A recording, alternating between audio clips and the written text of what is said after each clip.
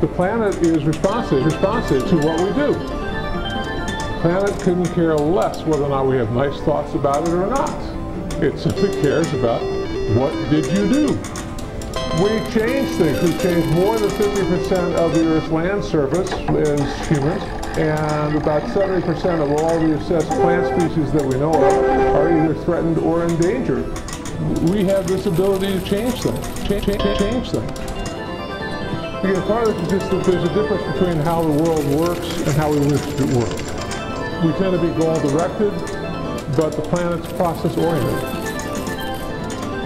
Goal-directed, you are trying to achieve a goal, and then that goal has been reached and things are done. The environment just keeps on going. It doesn't have a goal.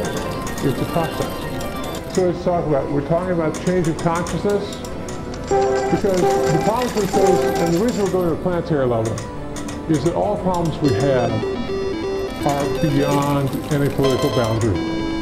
Okay? They are global. They are planetary.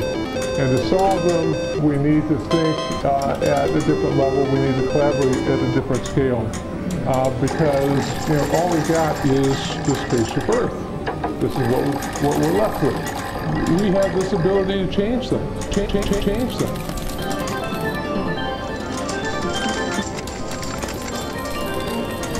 This is about will we change. It's not about can we change. We know all the techniques that we can do to make the change. The question is, will we do it?